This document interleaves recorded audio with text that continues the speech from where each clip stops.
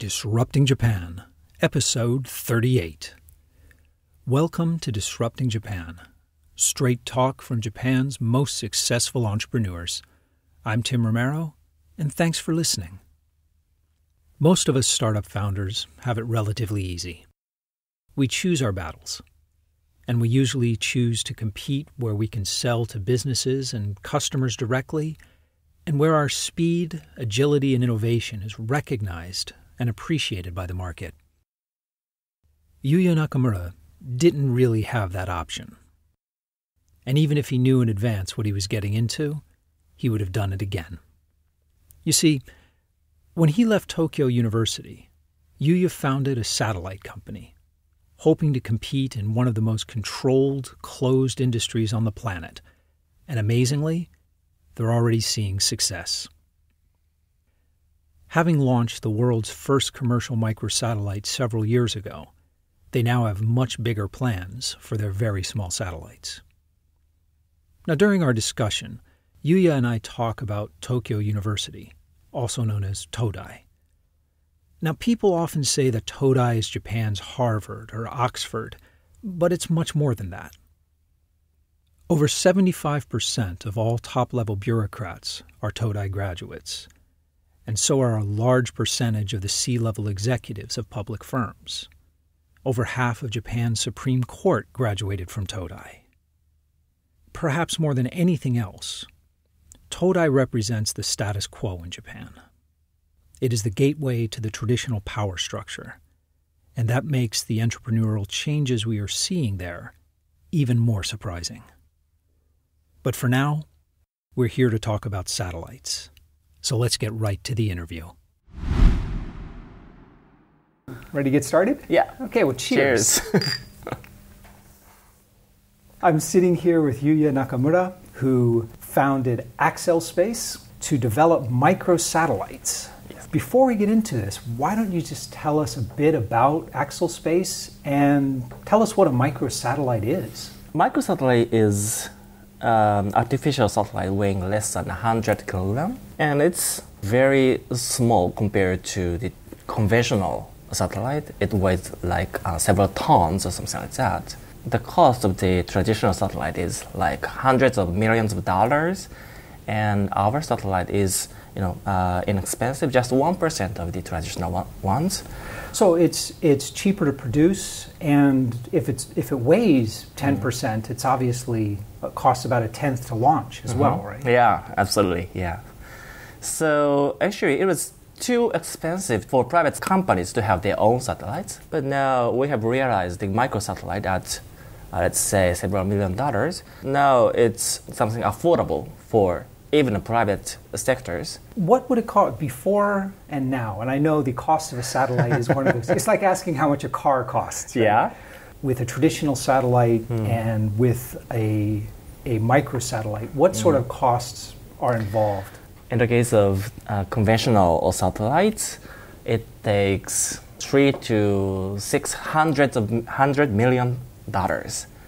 And $300 million to $600 million. Yeah, and okay. to launch it, you need another $100 million.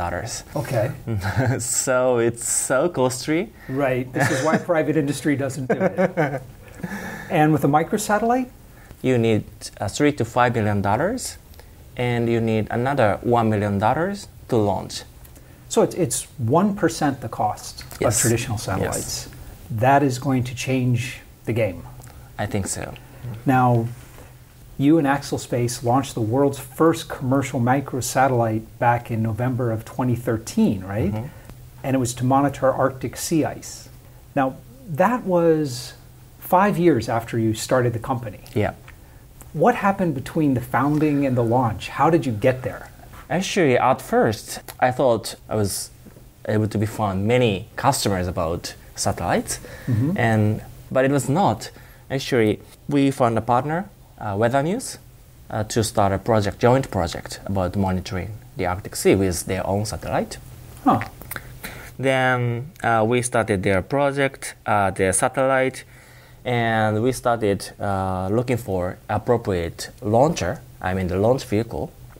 But commercial microsatellite was our first attempt Right. all over the world. So we didn't know how to do that. And the launch service provider were also confused about that.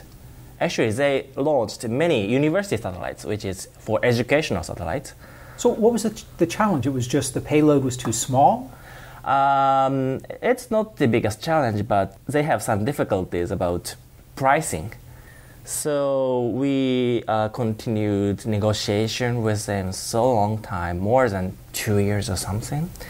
And actually, I was about to reach an agreement with the Indian rocket, but they stopped negotiation.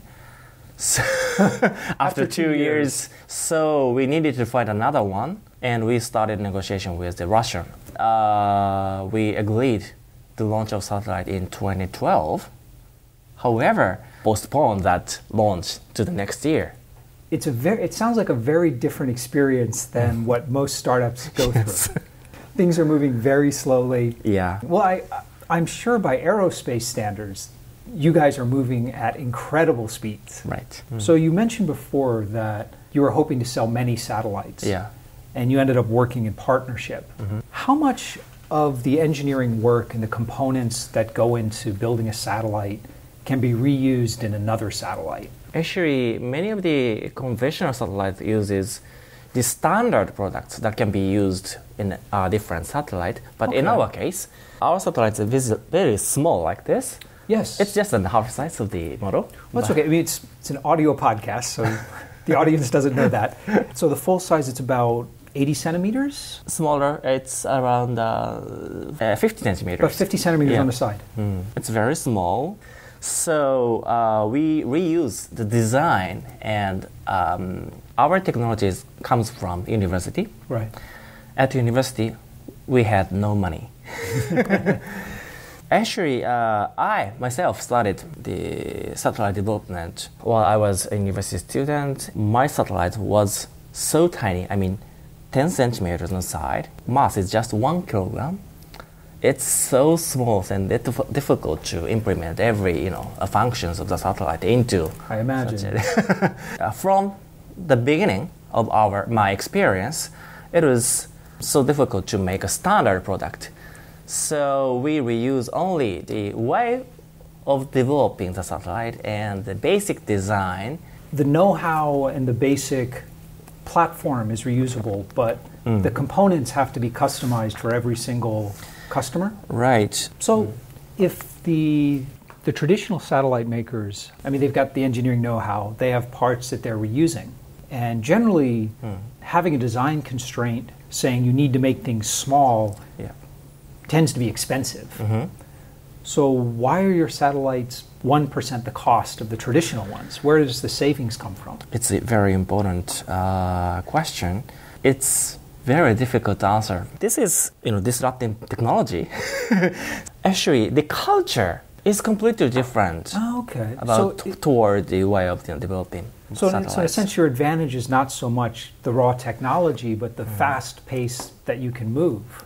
Absolutely. Actually, the important point is that we have not improved the traditional satellite to a microsatellite. A microsatellite evolved from much smaller satellite. So it's a completely different technology base. Yes, they are two different products. All right, I see. And actually, traditional satellites are made by space agencies like JAXA, NASA, or traditional big companies. In Japan, Mitsubishi Electric or NEC, or in the US, Boeing or Lockheed Martin or something like that.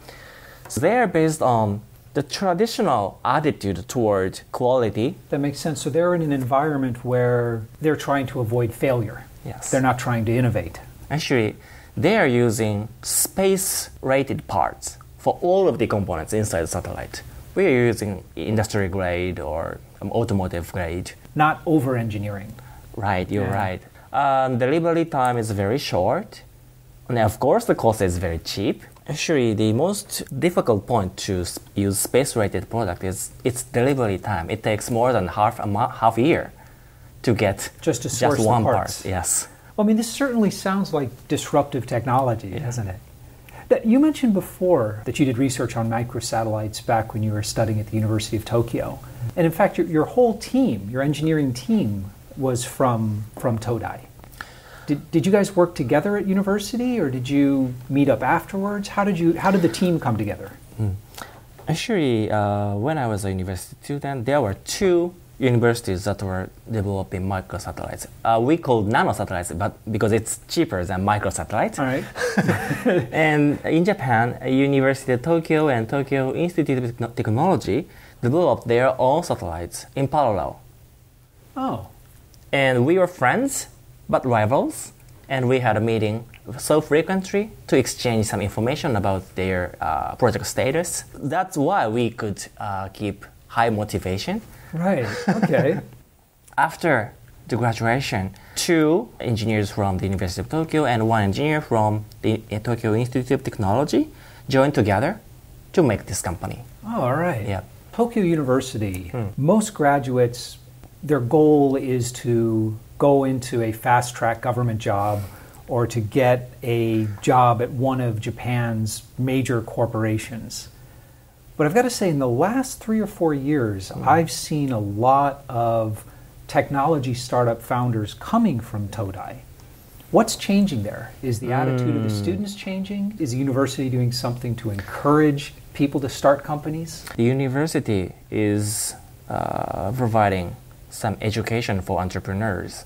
But the more important thing is that they can see many entrepreneurs from the University of Tokyo. It's track record or the fact that their friend is starting their company is important. I think so, yeah. I think that is really new in Japan, because before, when you looked at successful businessmen like Son-san or Mikitani, they seem like almost bigger than life. You can't compare yourself to them. But I guess when you see your friends or people who are just a few years older than you going out and starting a business, you start believing that you can too. Yeah, absolutely. So did you consider taking a job at Mitsubishi? Or Yes, I was really thrilled about the microsatellite technology. I checked all the companies that are developing nanosatellites or microsatellites, but there weren't any. Well, I guess that goes back to what you're saying. It's the industry is focused on no risk, don't worry about the cost. You know, yes, they were only doing work for the governments. So I don't think it's an healthy industry. In the U.S., I could find some companies developing satellite components for nanosatellites, but it's for educational satellites. There were no commercial microsatellites. I need to make a commercial microsatellite, but there was no choice. Mitsubishi or NEC were developing a huge satellite, and even if I enter that company, I can't do. So the only way to continue working on microsatellites was to start your own company. Yes. That makes sense. You mentioned before that you received some assistance from the government in grants and in setting up Axelspace. Actually, the government was supporting universities to help make startups based on the university technology. Our microsatellite was one of those, but most of the university technology were biology or chemistry. So it was a government program working with the university to promote university technology. Yes.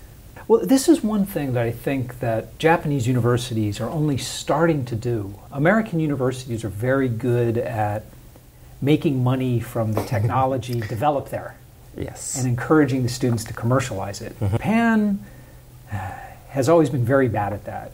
And it sounds like this is one of the very first attempts to monetize work done at the university. Yes, but the way the university supports the startup company was not good at that time because they're just paying money for it. Some basic seed funding, and that's all. That's all.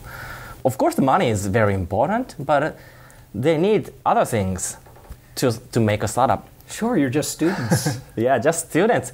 They need to learn the management of the company. You have picked one of the hardest markets to disrupt, I think. Aerospace is not usually something that startups go running into. You ran up against your own limitations on the business side pretty quick, right? Because you were saying nobody took your CubeSats and your microsatellites seriously at all at first. Yeah. I swear that that was too early for us to start this type of business. And I visited many companies about the satellite projects. So how do you do that? How do you sell a satellite? So at first, I did visit some companies, like a toy company, a mapping company, and talked about our satellites. But it didn't work. Too big of a jump, I guess. They get interested in our satellite at first. In 30 minutes, they stop thinking because they cannot imagine how they can use our satellites. It would probably be very easy to get lots of meetings because it's such a fascinating topic. But actually getting internal approval for a company to launch a satellite is something... The Japanese companies, structure. Yes. There are a lot of hierarchies. So if we talked with some person in the company, even if he is thrilled about this project, he needs to persuade their boss, and their boss needs to persuade their boss. So this is a project that will die in committee for sure. So it was difficult for us to get a new customer for 5 years. But the environment is getting closer to us. More and more people have interest in this new business using space. How do you think this is going to change it if launching a satellite using this new technology, so you're talking about $3 to $5 million to launch a satellite, that opens it up to a whole new range of applications. Yes. So how do you think the use of satellites is going to change in the next 10 years? We raised $15.8 million last month to launch 3 satellites in 2017. It's for Earth monitoring. We want to make it 50 satellite constellation by 2022. And by this infrastructure, we can monitor everything on Earth on a daily basis. And it's a completely new infrastructure. You would basically have a real-time Google Maps. Yes, it's similar, very similar. And the important point is that we're providing a huge amount of data. And now big data or artificial intelligence is improving. And it's very suitable for analyzing our big data. It's a lot of data coming in, but what's the resolution of the... Target is 2.5 meters. 2.5 meters. Okay, so that's enough to track ships at sea. Yes. What sort of applications? How do you think this data will be put to good use? We are now thinking of agriculture, forestry, and natural resources, and business intelligence. We can monitor the amount of trade every day. Then we can estimate the economical figures. Sure, you could see how much freight is moving in and out of every port in the world. Yeah. You were mentioning before there's a lot of American companies working in satellite tech. Is this a global market, or is this a kind of each country has its own strategic satellite industry? It's a global market by nature because satellites are orbiting. And with just one satellite, we can monitor everywhere on Earth. So we should go global when we do business in this a satellite that market. Makes sense, yeah. On the commercial side, of course, it's the very definition of global, isn't it? Yes.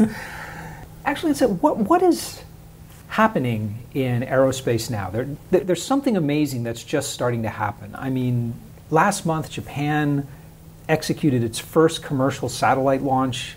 In America, SpaceX is now working with NASA to send astronauts up to the International Space Station.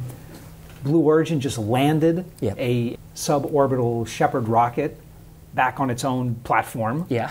A few months back, ESA soft landed a probe on a freaking comet. Yeah. It just seems that, the space shuttle was first launched in 1980? Something like Space, that? Yes. Yeah. And then there was this long stretch of incremental improvements, and it just seems like in the last year or two, there's this tremendous amount of innovation. What's happening? What's driving this change? I think this industry is moving forward to the next phase. At first, the government orders the private sector, and the private sector makes something for the government. Right. That was the first age of space industry. Now, the private sector tries to use space by themselves.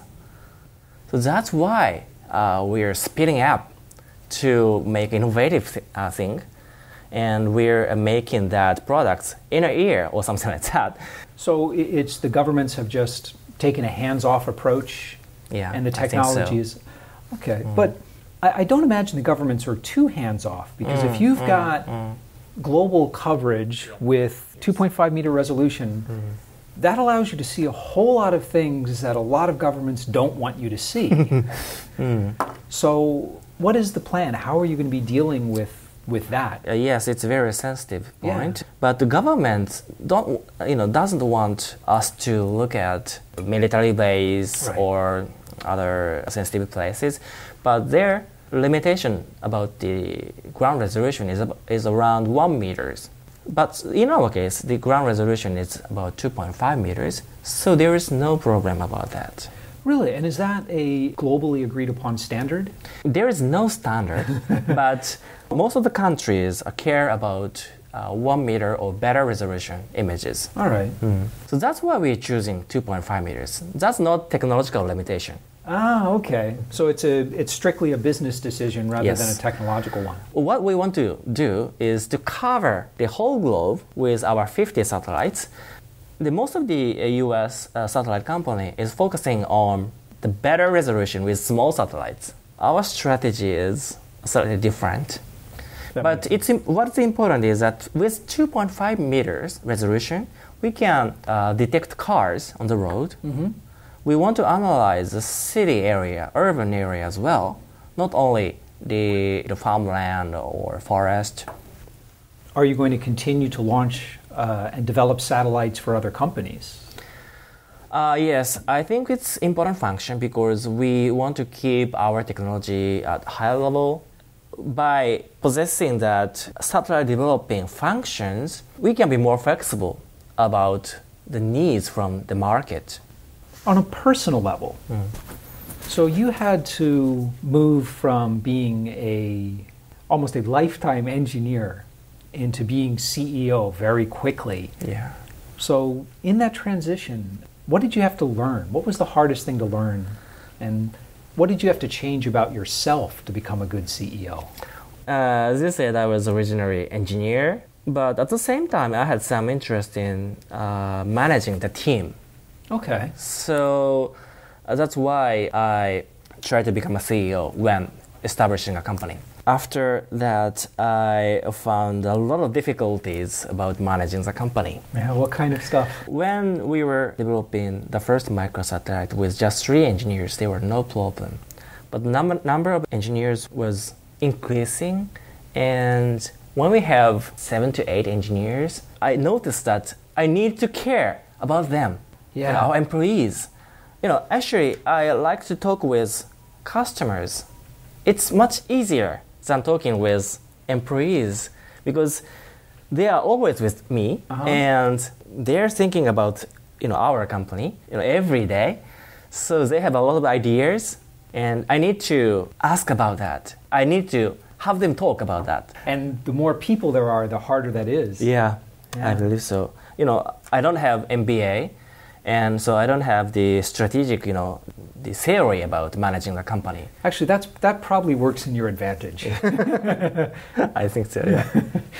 I'm an engineer myself, and I've started 4 companies. And almost every engineer I talk with, they say the hardest thing they had to learn was the people skills. Yeah, right. How to deal with 20 people who need your attention all the time. Yes. So, when you talk with your friends back from the University of Tokyo, I'm sure the majority of them did go on to take the really good jobs in government and industry. Do they think you're crazy for what you're doing? Do they understand what you're doing?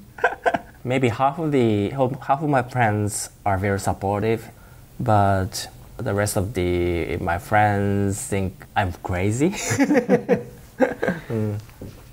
You talked before about role models. So when you were younger in high school or even in college, who were your role models? Who inspired you?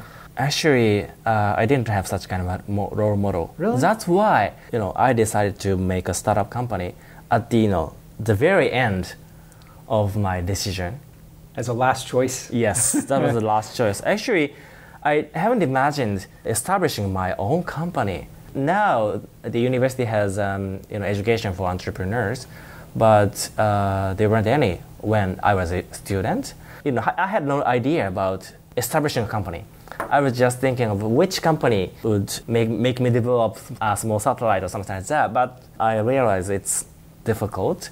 So without the fund for startup company from the university, I don't think I would imagine making a company.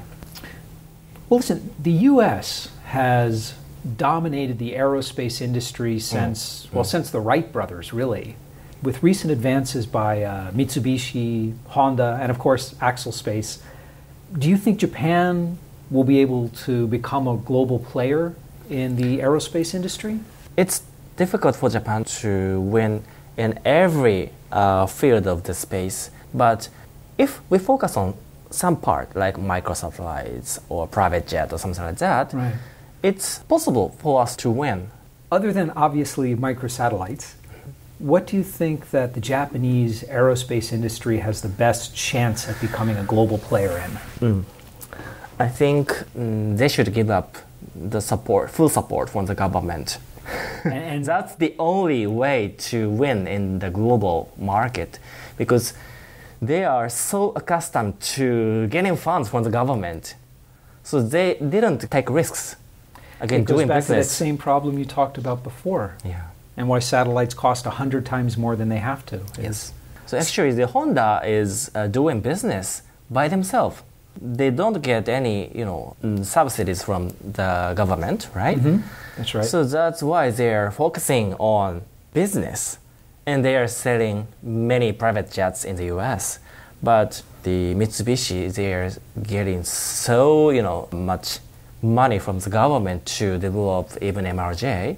I understand that it's very difficult to develop by themselves. It's a huge project, but with the government fund, they're. You think they'll rely on the government money rather than relying on innovation to move the company forward? Right.